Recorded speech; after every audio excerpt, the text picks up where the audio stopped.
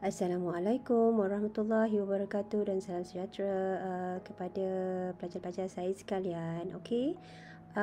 Kali ini, untuk video kali ini kita akan masuk batuk pula. Okay, kita akan masuk topik 9 which is accounting for non-current asset. Perakaunan untuk aset bukan semasa. Okey. Right. So apa itu non-current asset? So non-current asset adalah asset that dia punya definition ialah that is are used continuously to generate revenues. Okay.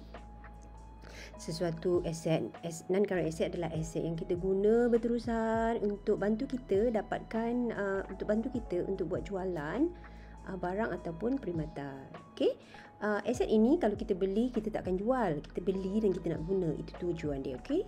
And dia punya useful life, dia punya nyawanya kalau bersama kita akan lebih daripada 1 tahun. Bermakna kukuh sikit lah, kuat sikit aset ni, dia bertahan lama. Okay, alright. So kita akan tengok beberapa jenis non-current asset. So we will be covering 3 types of asset.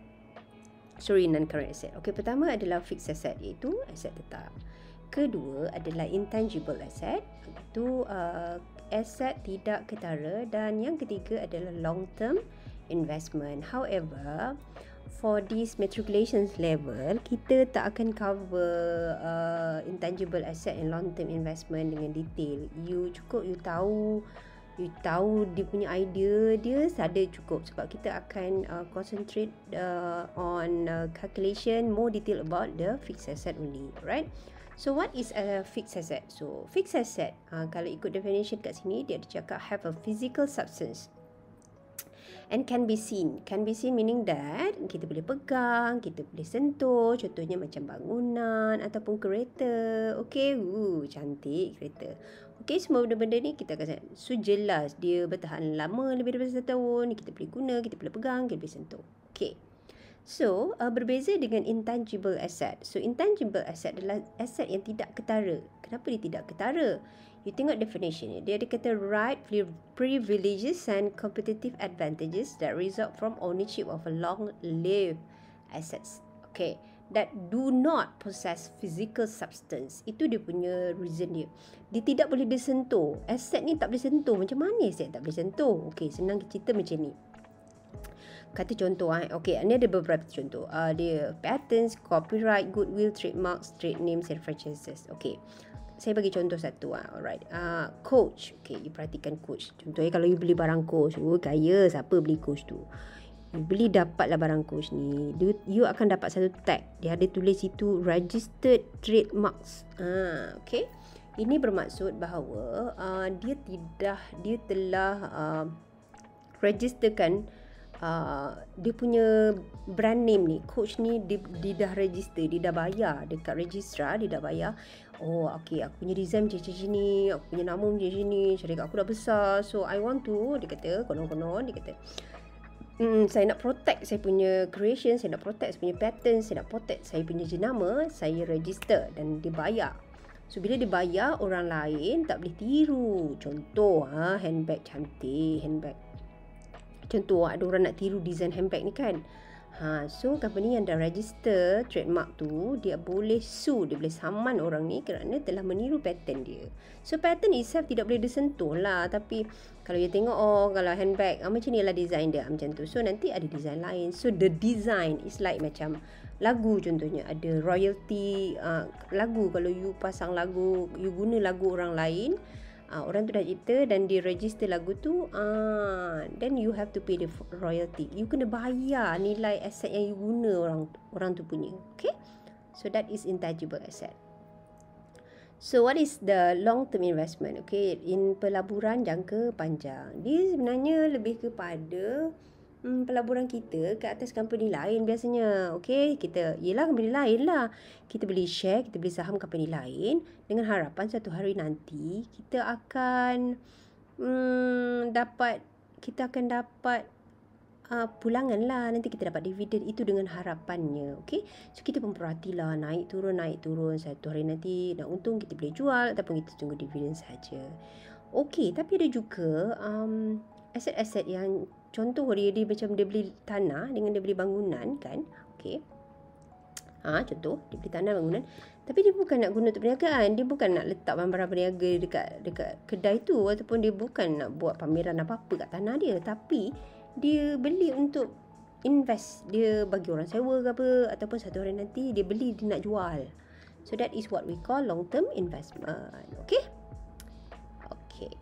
So now we move to determination of fixed asset cost. What is that? Okay, before that, kita kena tentukan nilai aset yang kita, untuk kita sekarang adalah tahap di mana kita nak tentukan nilai aset yang kita punya itu, nilai aset yang kita miliki itu berapa nilai dia pada waktu kita ambil, pada waktu kita beli. Sebelum untuk decide, kita kena tahu dua benda, iaitu capital expenditure, revenue expenditure. So these two ideas of expenditures actually we already covered during our topic 5. Masa you belajar adjustment, masa you decide to recognize expenses. Okay, so for the purpose of understanding how to value your fixed asset, you have to use this idea. Before that, you kena faham apa itu capital expenditure. Kita ulang balik.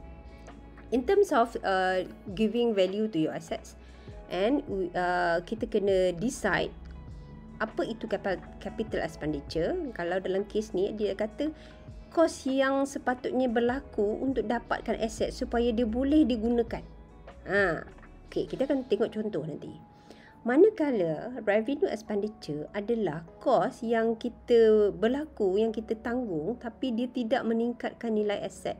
Dia macam tu je aset dia. Okey, kita tak. Okey, contoh kita lihat.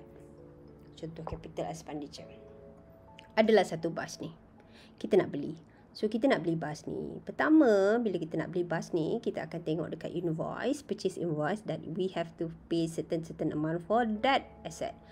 For that bus, katalah harga dia 150,000, so that is purchase price. So the purchase price you have to pay, so kita panggil capital expenditure lah, purchase price.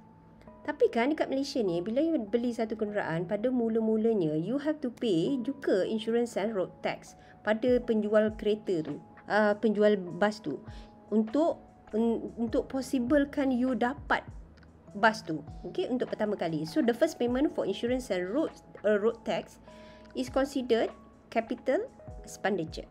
Okey, lepas tu bukan you guna bas ni untuk bawa you punya penumpang, bawa you punya katalah syarikat ni bawa penumpang, travel agency contoh, katakan nak bawa orang kan, nak tulis, tak tulis apa-apa, you pun buat logo painting. Kalau tak letak logo kang, kalau tak letak logo, tak letak National Express kang, orang ingat bas kilang pula, warna biru contoh kan. Okey, warna oranye orang ingat bas sekolah pula. So you kena nak specialkan you punya bas itu, you buat logo. Jadi in order, your intention is to use that bus untuk guna perniagaan, so logo painting juga termasuk dalam capital expenditure. So this is capital expenditure tau. Okay, next, 1 tahun kemudian kan, alright, you kena tukar tayar. Kenapa? Tayar dah haus kan, takkan you nak guna tayar tu sampai 10 tahun, tak pernah dibawa orang. Okay, contoh. And then insurans dengan road tax tahun je, nanti tahun depan kena renew balik. Dia kan annually expenses, so you kena buat balik sekali.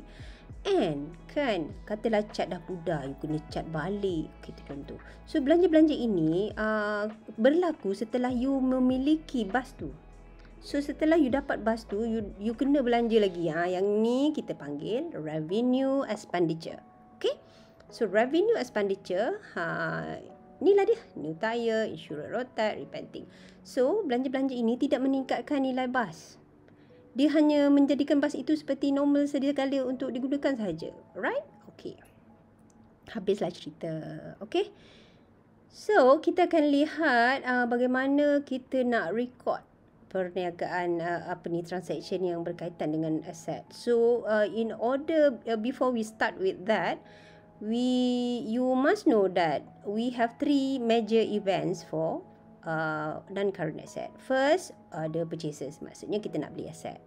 Kedua, depreciation. Kita nak belajar cara kira susut nilai. And ketiga, kita akan belajar disposal. Disposal adalah berkaitan dengan macam mana kita nak kita dah tak nak bas tu, macam mana kita nak buat. Okay, macam mana kita nak record. Okay, that is the 3 major events that we will be discussing in this video and later other parts of this series. Okay, sebab saya akan buat di video yang lain sebab dia banyak.